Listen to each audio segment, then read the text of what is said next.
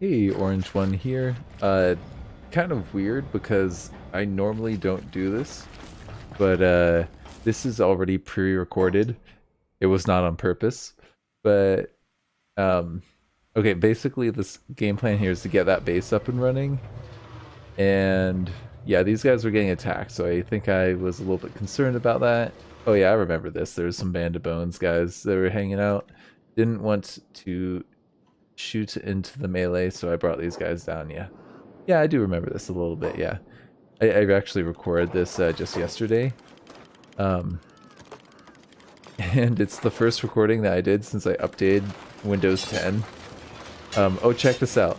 I was really excited because I thought Silas might be able to get an attack, and he did. Did you see that? Silas is a man now. Man?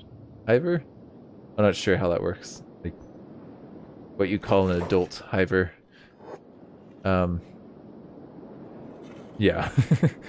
Yeah, basically with this recording, I recorded the whole thing. I thought I was catching my audio, and it was not. Which was pretty irritating, let's just say that. um, so yeah, the game plan essentially is just kind of take care of things around our different bases, trying to get that one place up and running, get it looking good. Here I think was hoping that we would be able to get some meat from those spiders, just to secure food sources. And oh yeah, we wanted to try and recruit some people. So I think Saz was looking at some options, and yeah, I wanted to go for this guy with the injured right leg because we have cybernetics enough at this point, so we might as well hire people that need cybernetics. But I don't know, maybe Silas's breath smell or something. I'm pretty excited to show you what ended up happening later on in the episode, because unlike last time, I managed to actually fiddle around successfully with the not debug map, it's like the thing where you can build any building that you want. I would call it a debug menu, but I don't know what it's actually called. Yeah. So yeah, I don't know about you guys, but this has been so good for me to have this Kenshi series. It's been really nice to, like, I look forward to it most of the time. I don't know, the Kenshi series, I enjoy it. Kind of am enjoying my other series playing it, like the Kata and the Bannerlord. But I also am excited to see how the tutorial does that I recorded on armors, because somebody suggested I do that like a month ago, and I've just been kind of swamped, so I haven't really been able to put much thought towards the YouTube. I've just been kind of plugging in like episodes and uploading them, which I enjoy. Don't get me wrong, but I would like to get some more viewership, and I think that tutorial will help. And yeah, we'll see how it goes. I'd be shocked if it didn't do well, you know, because it's actually pretty closely related to the weapon one that I did. So we'll see. If you haven't viewed it already, I probably will have it uploaded before this one. So if you want to pop over to the weapon tutorial video and give it a like, a comment, and view it, even if you mute it and then just leave it on in the background, that would help me out a whole lot. So I would love that. So here, oh yeah, I remember, Eyegore, we needed you to go get some iron plates because we needed some for crafting. I'm not even sure what it was right now. Oh yeah, it was the farm, because we needed some food to be produced there. And if we're gonna get food, apparently we need some iron plates to do so. I think by the end of this episode, we just about have it so this place is producing its own food. I know. It took a while, but we're there. I'm happy. Well, I don't know if I would say I'm happy. I'm content with what's going on. I really had thought this would take a lot less time than, gosh, was it been like 4 or 5 episodes I've been trying to get that place set up, slash taking care of the millions of other little things that we've got to do. Yeah, I don't know, there's something just super hardcore, like, I almost said metal, but then I was like, God, that's such a bad pun. I'm gonna go for it. It's so metal of us for it to be killing iron spiders for their iron plates, right? And then we're building our little house on the outpost of this place from their dead bodies, essentially, which is awesome. Eyegore just ripping through like always. I swear, like Eyegore and Doom Guy, I think would be friends. Pretty sweet. But yeah, I've been needing this. I've been needing the Kenshi. It's been really good for me to have that because personal life I've been having some hardships. I've told you guys about work, but then my cat's got like an injured back. Oh man, I don't know if I've mentioned that, but she like kind of jumped out of my arms, and I was kind of leaning forward, and then she like I think kind of landed kind of weird, and her back's been bothering her, so she's all messed up, and I'm feeling so guilty about that, man. You know, like that just sucks.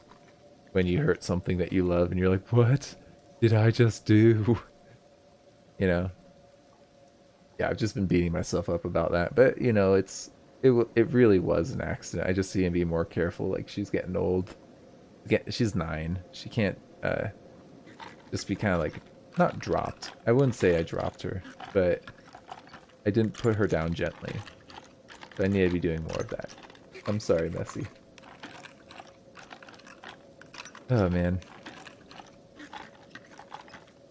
And yeah, then there's some other stuff going on with like family. There's someone in the family who's not doing well health-wise. I've had a number of things kind of dropped on me in the last like couple weeks, and I'm so grateful for y'all. Like honestly, it's amazing.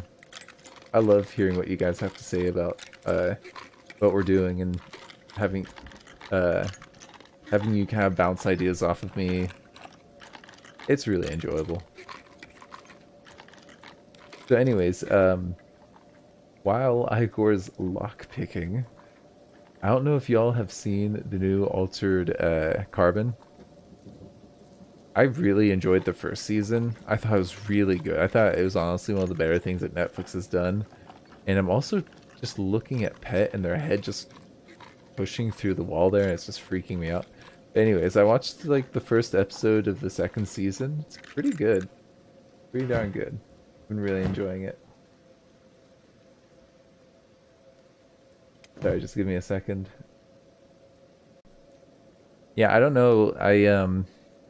I really like steampunk. Like this is something I've discovered about myself. Oh, look, that shirt. It actually is worse than the current shirt that Pet had on.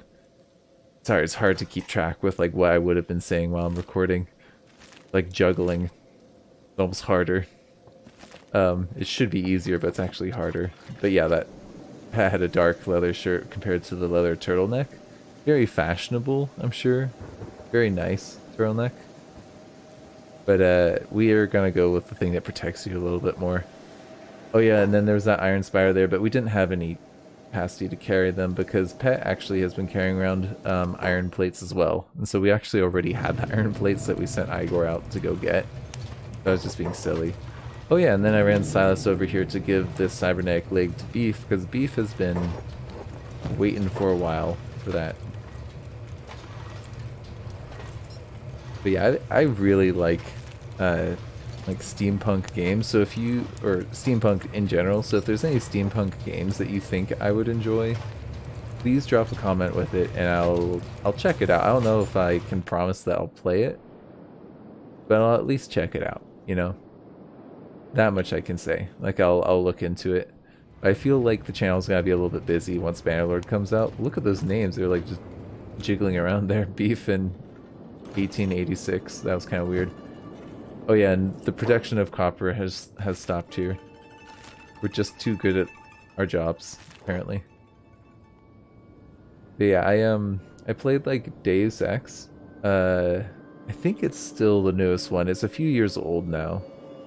And I really enjoyed that game. That was fun. I really like stealth games as well. If you didn't know that, whenever I play like Fallout games, I try and go stealthy, and they're not stealth games at all. But I used to play like was it Tom Clancy, like Splinter Cell?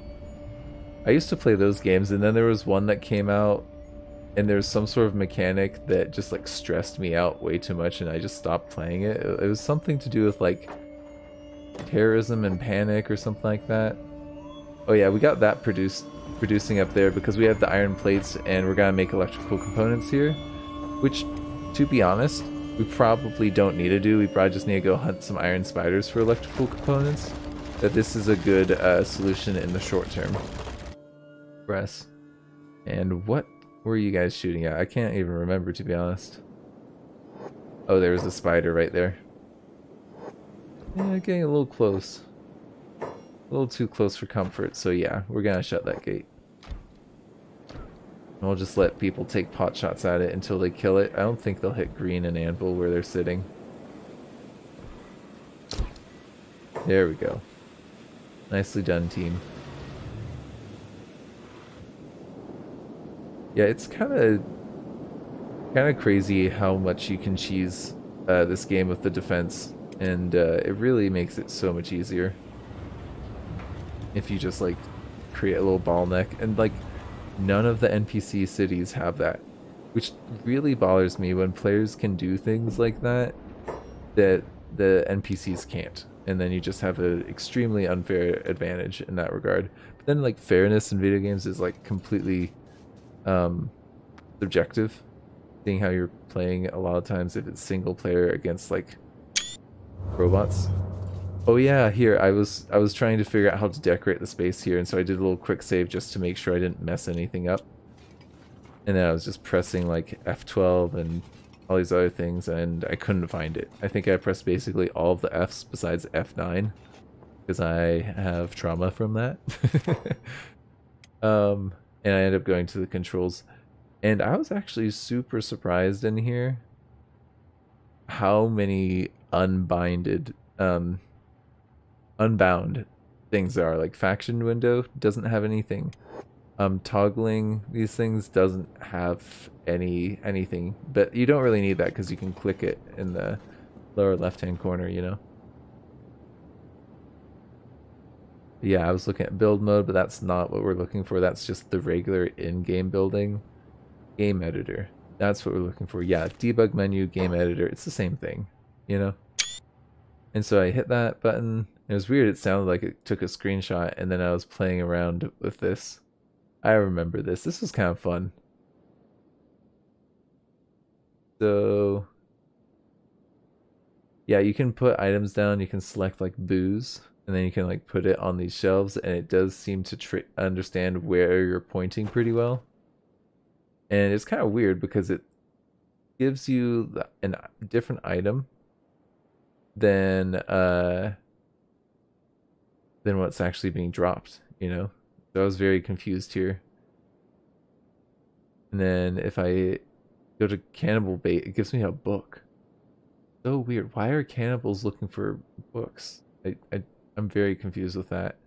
So I was trying to put food down, and yeah, I guess booze, it falls under the category of food because we got the same thing when we're placing food and booze down. Yeah, interesting. So I guess Blake likes to have a little food while everyone else is coming over for a drink, huh? If you know how to place specific items in here, I would love to know that, because I couldn't figure it out while I was looking at this. I was just trying to decorate with some luxury items, which is very strange. How it kind of works. And then, yeah, if we hit items, it doesn't give us any other menus. Luxury items, yeah, and if you try and type there, it doesn't really give you anything other than those big categories.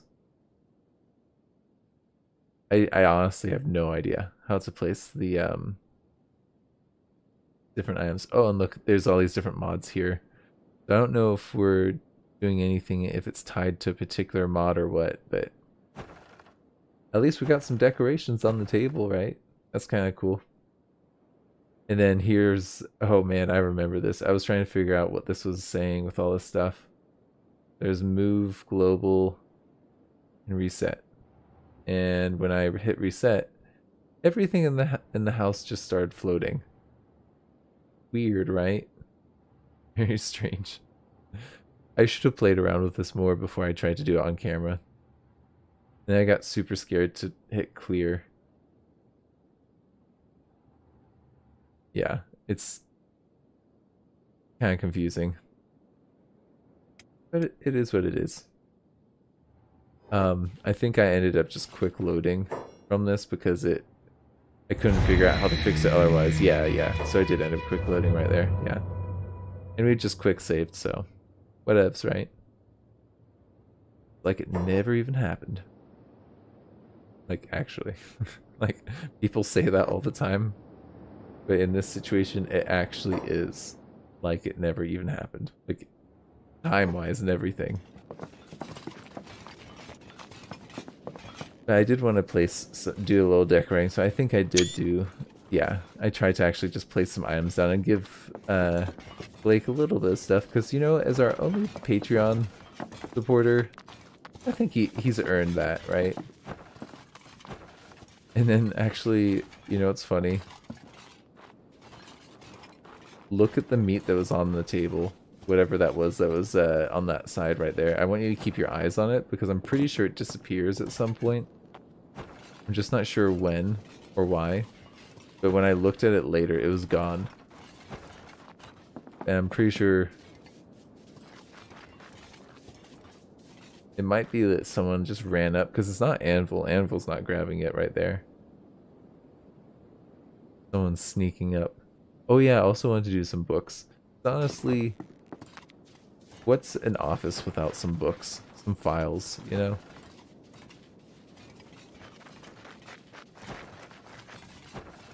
I wonder if you can place individual items, if that's even a thing in game, or if you can't do that, if it has to be part of a category. I kind of feel like you might not be able to do it, but I don't really know, you know? Okay, the meat is still there on the table. It is bothering me how that rug just kind of rotated like that. I don't know why it did, but it did. And I'm scared to press anything else. So I think I just left it there. Oh look, there's the meat. It's gone. Did Ezia do that? I'm pretty sure Ezia did that. Honestly, I'm not sure, but I'm pretty sure it was Ezia. You caught you red-handed. Kind of, maybe. Maybe not. Maybe you're innocent. I don't know. So, yeah, what do you think of your office, Blake? You like it? Got any special requests on some items and decorations? Because, I mean, it is your office, so just let me know, and we can tweak it. Also, let me know if you ever want Blake to go on an adventure, and if you give me a mission, like a goal, I'd be happy to do that too. You know, like, I was talking with my wife about the fact that I only have one Patreon right now, and she said it should be an ongoing joke, you know. So I don't know. Yeah, what do you guys think? What jokes should I make about this? I could call Blake my glorious benefactor, you know, or something like that. I don't know.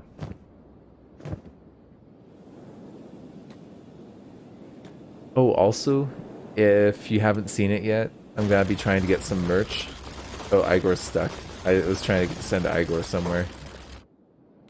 Yeah, I'm gonna try and do a new logo, which you've probably seen by now. There's some merchandise that I have linked on the website. It's not in a merch shelf because you need 10k people subscribe to you to be able to put it on a shelf like that. But I think if you go to my homepage and the about part, like when it has links to like Discord and stuff. I'm gonna put it there, and I'm gonna probably try and start putting it also in all of my video descriptions, just so it's there, you know. I might forget though to do that. I really should just have a template of things I always post. Like, I've been thinking of setting up like an Amazon retail thing. I don't know if I would get anything from that. Probably not. I think merchandise is much more likely to maybe make some money. And I was like, okay, well, how do I engage people with the merchandise, you know? And I was thinking of having people take their merchandise and take a picture of it, and then posting that picture on social media with like hashtag orange one, you know, or something like that. I don't know. We'll try and get it trending. I don't even know how Twitter works, if I'm completely honest with you. It's bad. I really should know more about one of the biggest social medias of our time, but I don't. Like, after Facebook, I kind of stopped doing that whole thing because it was pretty unhealthy for me. Like, it was honestly unhealthy for me. Like, I spending way too much time thinking about it and checking it. And I mean, if you have one, you know what I mean, where you're like, I know this is bad, I should stop. Yeah, Eyegore, keep on ransacking this place. You know, might as well see what else is in here. I mean, you got a lot of stuff that I want back at base, but while we're here, why not, right? But yeah, I kind of swore off social media a while ago. And then I replaced it with YouTube. All those things I just complained about social media, I guess you could say a little bit about YouTube, but I enjoy this. This is actually fun, you know, for me. Whereas Facebook was just like, I don't know. It was stressful for some reason for me. And like Twitter sounds pretty cool. And it's pretty interesting. I watched this one YouTube video talking about this thing called Black Twitter. It's not a separate thing, but it's like a little community within Twitter, obviously of black people. And they were saying how it's really interesting. I don't know. I forgot. It's been a while. It's been like months since I watched this, but they were saying how like there's always people having conversations around race and things getting upvoted and downvoted and thinking about why they're getting upvoted and downvoted or whatever it is that you do, retweets or whatever, kind of seeing what of their tweets went big and what didn't, and how there's like influencers retweeting things that other people are saying, and it's this whole like microcosm. And you know, I never really thought of Twitter like that. But it's kind of like it's got its own subreddits of people with these hashtags, and it's pretty interesting to think about how they talked about how that helps them kind of reflect on things themselves, and I thought it was just super cool, you know. Oh yeah, Hanbu, I remember you. We recruited you in a bar last episode, and because you are a soldier drone with 0 soldier skills, you're gonna be a worker for us. I'm sorry. I know it wasn't what you were born to do, but if I try and have you do what you were born to do, you're gonna die. There's like no real chance. I'm not gonna baby you like I did with Silas and protect you in every single situation until you have decent stats. So good luck with the robotics for the real soldiers, Hanbu. I'm sorry, that was mean. Why am I apologizing to one of my characters that are not even named after a person or anything? Okay, I'm losing it. I've officially lost it. I'm apologizing to video game characters.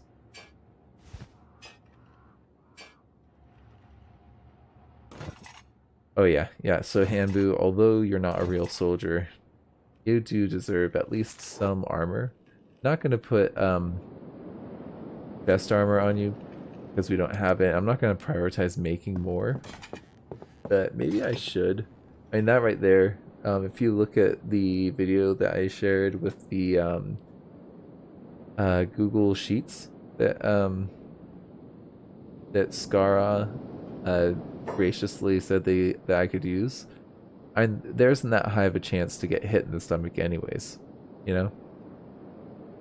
Oh, next random thing talk about was Google Sheets. I feel like as a teacher, I love Google because they've done so much to try and design it for school, but I'm also worried because it's like taking over and all these kids are just, you know, relying on Google products, which they have very distinct weaknesses. They have very distinct strengths as well, like not having to save a document, it always gets saved, but then sometimes it doesn't get saved. Like 99.9% of the time it's good. Then I had a student this week working on like a week plus long project where they told me my slides are getting deleted. I don't know what's going on. Someone's deleting my slides. And we looked at like the version history, which is also another cool thing with the Google things, is you can see all the changes that people have made. Or at least that was the case the other school district I was at. But now that I'm in Portland, it like updates every 2 minutes. It's not even every single little change. That was the case what I'm used to, but nobody had deleted things. They were just gone. Like there was no deletion or editing that made these things go. It was just empty. It was the weirdest thing ever. So like Google Suites will do things like that where I'm like, dude, come on. I need that. And you told me that it was saved. And also the fact that Google is like one of the most powerful companies out there, and we're all relying on that stuff and an internet connection at the same time. Yeah. There's a lot of things why Google Suite products are not quite as good as the actual programs.